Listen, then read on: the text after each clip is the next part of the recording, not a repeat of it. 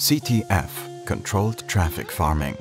Each year, up to 39 billion tons of fertile, arable land is lost around the world due to wind and water erosion.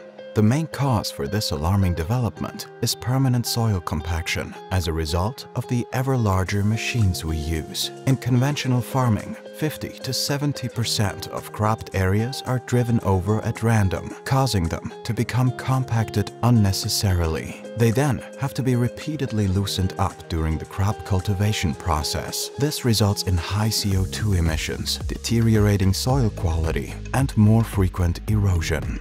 The disruptive, innovative NEXAT crop production system is based on the principles of controlled traffic farming, or CTF for short. This involves splitting a piece of arable land into traffic and cropping zones in order to limit the soil compaction to just the tracks. This protects the soil structure, improves water infiltration and moisture capacity, and consequently prevents erosion. The CTF method is facilitated by ultra-precise satellite-based guidance systems.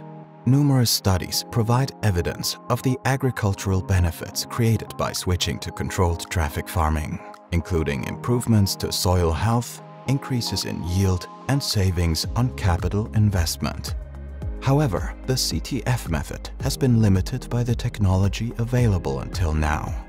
On the one hand, perfectly coordinating the various track and working widths for each piece of farming machinery involved in the production process and maintaining it all year round is a complex undertaking.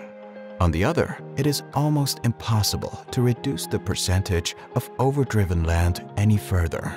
Until now. NEXAT Revolution reduces the lane share by 90% compared to today's common practice of random traffic farming and compared to today's CTF concepts by up to 75%. Its widespan cultivation method also enables farmers to consistently overcome the typical challenges faced in CTF, such as optimum straw management, allowing CTF to be implemented consistently throughout the year. NEXAT, Next Generation Agriculture Technology.